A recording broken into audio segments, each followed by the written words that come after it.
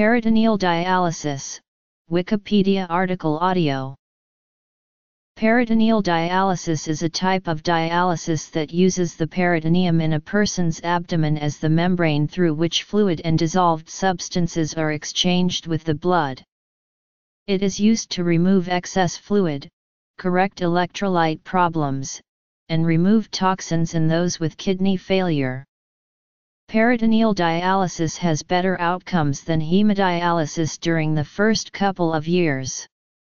Other benefits include greater flexibility and better tolerability in those with significant heart disease. Health effects. Complications may include infections within the abdomen, hernias, high blood sugar, bleeding in the abdomen, and blockage of the catheter. Use is not possible in those with significant prior abdominal surgery or inflammatory bowel disease. It requires some degree of technical skill to be done properly. In peritoneal dialysis, a specific solution is introduced through a permanent tube in the lower abdomen and then removed.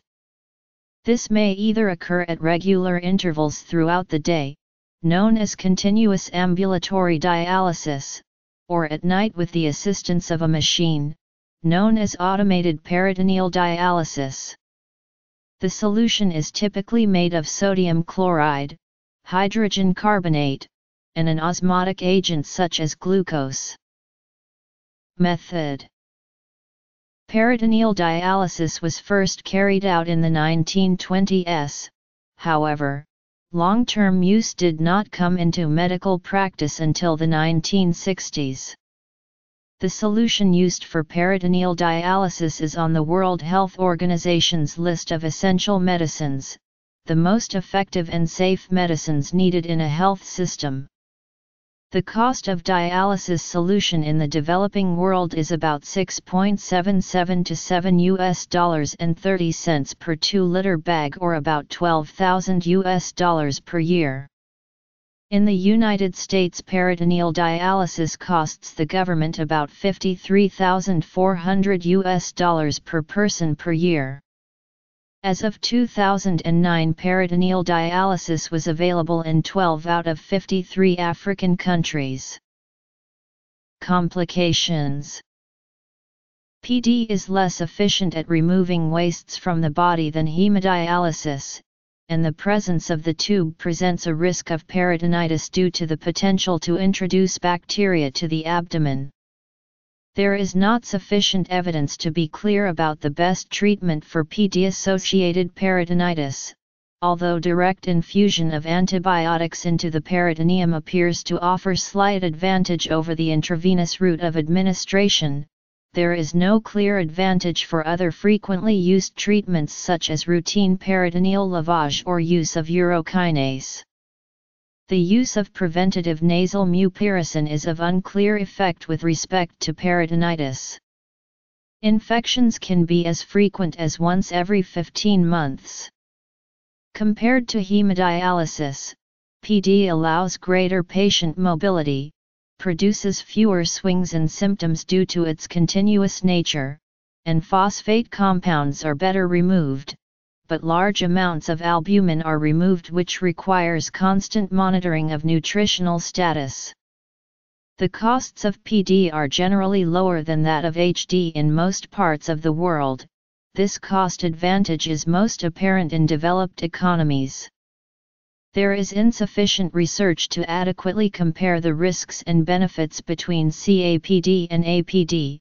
A Cochrane review of 3 small clinical trials found no difference in clinically important outcomes for patients with end-stage renal disease, nor was there any advantage in preserving the functionality of the kidneys.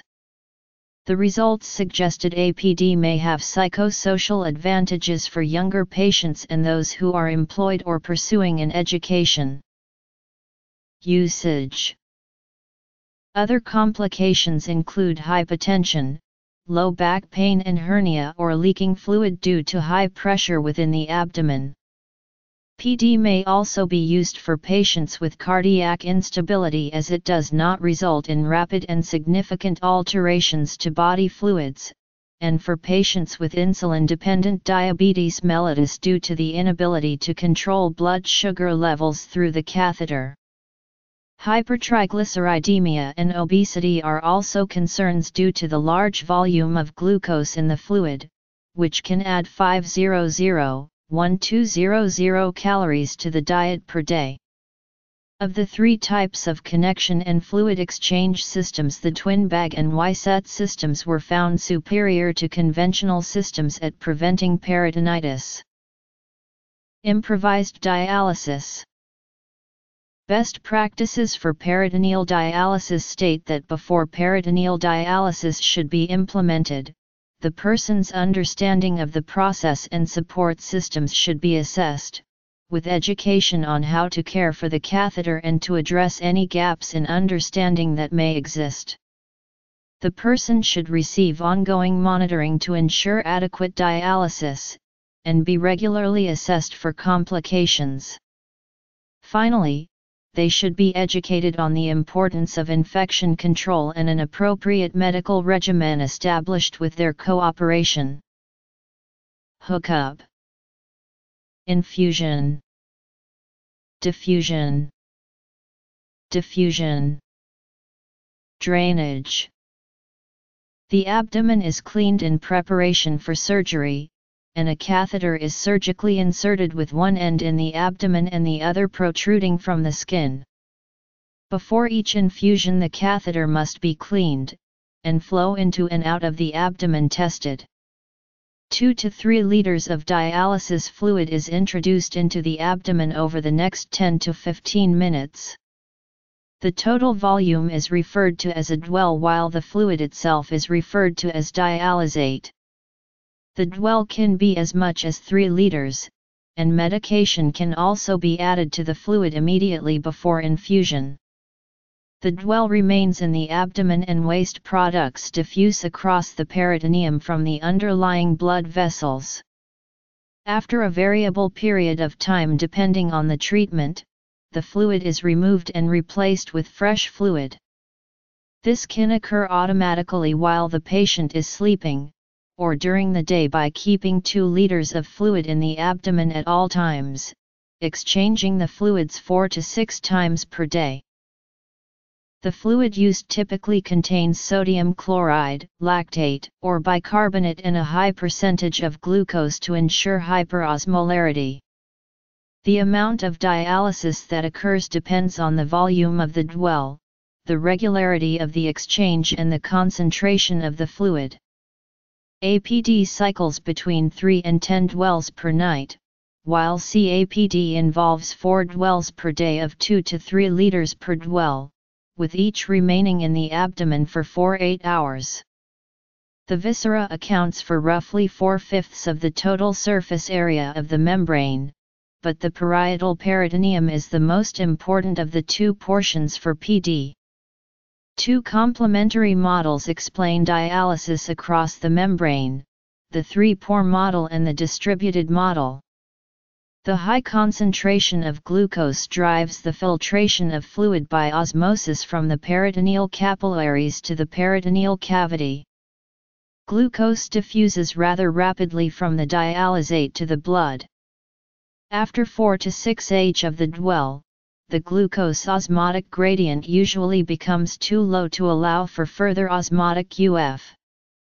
Therefore, the dialysate will now be reabsorbed from the peritoneal cavity to the capillaries by means of the plasma colloid osmotic pressure, which exceeds the colloid osmotic pressure in the peritoneum by approximately 18 to 20 mmHg. Lymphatic absorption will also to some extent contribute to the reabsorption of fluid from the peritoneal cavity to the plasma. Patients with a high water permeability of the peritoneal membrane can have an increased reabsorption rate of fluid from the peritoneum by the end of the dwell. The ability to exchange small solutes and fluid in between the peritoneum and the plasma can be classified as high, low or intermediate. High transporters tend to diffuse substances well, while low transporters have a higher UF, though in practice either type of transporter can generally be managed through the appropriate use of either APD or CAPD. Though there are several different shapes and sizes of catheters that can be used, different insertion sites, number of cuffs in the catheter and immobilization, there is no evidence to show any advantages in terms of morbidity, mortality, or number of infections, though the quality of information is not yet sufficient to allow for firm conclusions. The volume of dialysate removed as well as patient's weight are monitored. If more than 500 ml of fluid are retained or a liter of fluid is lost across 3 consecutive treatments, the patient's physician is generally notified. Excessive loss of fluid can result in hypovolemic shock or hypotension, while excessive fluid retention can result in hypertension and edema. Also monitored is the color of the fluid removed. Normally it is pink tinged for the initial 4 cycles and clear or pale yellow afterward. The presence of pink or bloody effluent suggests bleeding inside the abdomen, while feces indicates a perforated bowel and cloudy fluid suggests infection. The patient may also experience pain or discomfort if the dialysate is too acidic, too cold, or introduced too quickly, while diffuse pain with cloudy discharge may indicate an infection. Severe pain in the rectum or perineum can be the result of an improperly placed catheter. The dwell can also increase pressure on the diaphragm, causing impaired breathing, and constipation can interfere with the ability of fluid to flow through the catheter. A potentially fatal complication estimated to occur in roughly 2.5% of patients is encapsulating peritoneal sclerosis, in which the bowels become obstructed due to the growth of a thick layer of fibrin within the peritoneum. The fluid used for dialysis uses glucose as a primary osmotic agent, but this may lead to peritonitis, the decline of kidney and peritoneal membrane function, and other negative health outcomes. The acidity, high concentration, and presence of lactate and products of the degradation of glucose in the solution may contribute to these health issues. Solutions that are neutral, use bicarbonate instead of lactate, and have few glucose degradation products may offer more health benefits, though this has not yet been studied. In a 2004 worldwide survey of patients in end-stage renal disease, approximately 11% were receiving PD, compared to the much more common hemodialysis. In Hong Kong and Mexico, PD is more common than the world average, with Mexico conducting most of its dialysis through PD, while Japan and Germany have rates lower than the world average. Peritoneal dialysis can be improvised in conditions such as combat surgery or disaster relief using surgical catheters and dialysate made from routinely available medical solutions to provide temporary renal replacement for people with no other options.